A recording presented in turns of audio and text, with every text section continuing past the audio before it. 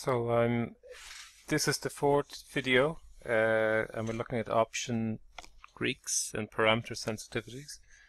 And I have the Wikipedia page open, looking at calls and puts and the respective Greeks that estimate the effect of a change in the value of the option with respect to this underlying asset's value, the change in the value of the option with respect to change in volatility, the change in the value of the option with respect to change in time decay, with respect to change in interest rates, and then the second order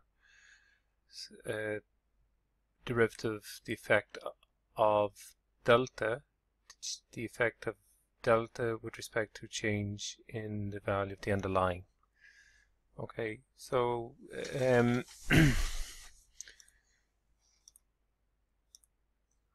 we can previously I investigated using an example from John C. Hull. I looked at a given set of parameter values, worked out the value of delta, worked out the value of gamma, estimated probability density function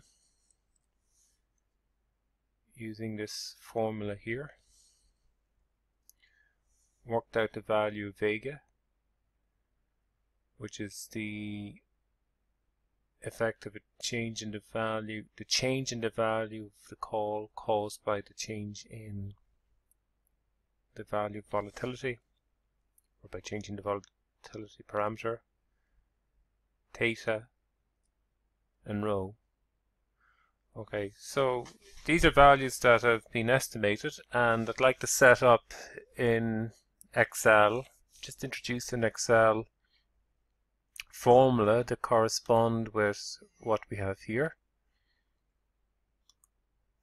and produce the same values.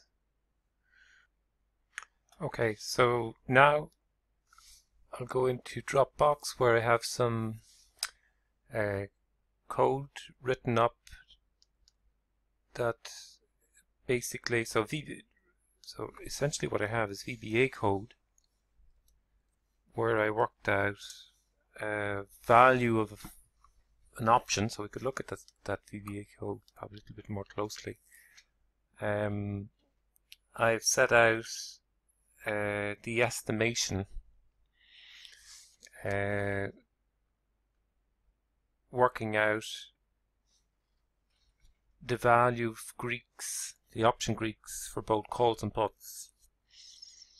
And I've estimated D1 and D2 separately, the probability density function, and I've estimated the value of the call, Black-Scholes-Merton call, by calling up D1 and D2, which are pre-written here, the value of the put, delta for the call, delta for the put, and likewise and rho, theta, vega. And these are all in line with the option formula that are set out here. So it's the Black-Scholes formula and then Black-Scholes Greeks. Okay, and if we go back to Black-Scholes Greeks for a moment, could we verify using the estimations that we have here? Could we verify the results from the whole text? Okay, so we have, let's say, okay, what if we knew the parameter inputs? Copy. And we went back into the spreadsheet, and we pasted those values, so we can get rid of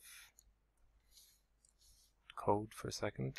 Let's paste home, paste parameter inputs. So we're saying again the value of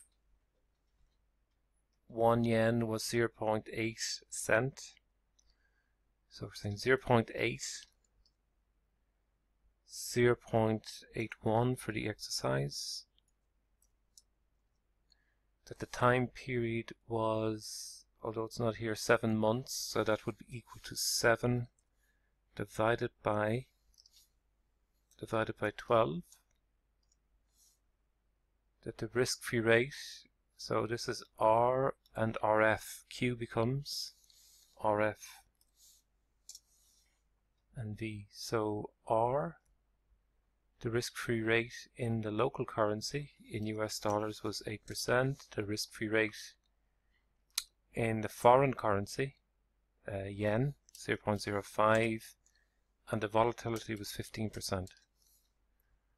Okay, now we've made an estimate here of the value of the option that we didn't have here, right? But we did work out D1 and D2, and we worked out delta, and that's 0.5250. And that's the same as 52, close enough. Okay. The value of gamma, let's check that. The value of gamma, down, is 4.206.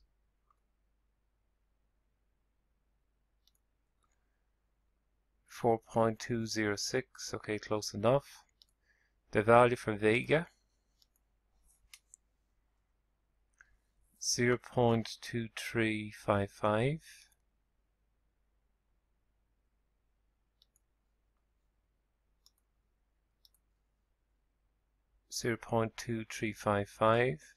The value for theta,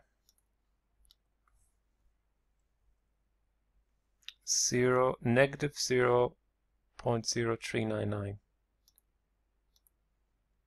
Negative 0.0398, but would round to 9, so close enough. And rho, 0.2231. 0.2231. Okay, so it looks as if this code is good. Let's have a look at the code for a moment.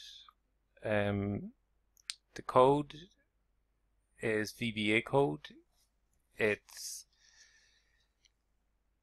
takes SKT, so the stock price, the exercise, or the value of the asset in this case, the exercise, the time period. This R here is the risk-free rate. Q denotes the dividend yield. But in terms of the example just done, it comes to represent the risk-free rate in the foreign currency. So if you like, the income yield generated by holding yen, and V here is the sigma. V denotes the volatility for the return. If we go back into the spreadsheet, we could just paste in just to look at the sequence. Instead of RF here, we have Q. We're taking the RF to be just a yield on holding the particular asset. Okay. So if we copy this, actually we can just copy.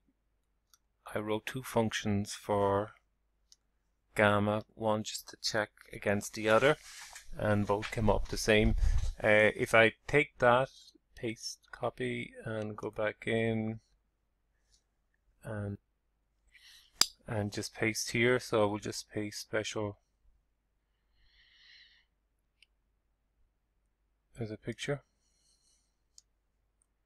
So that's nothing more than just a picture here, and we can check that for rho we're getting the same rho, that we're getting the same theta. So theta is the same as here, that we're getting the same Vega. So Vega is 0.2355 and so on. Gamma is the same. gamma 42259 4206, but would round to be the same thing, and that for delta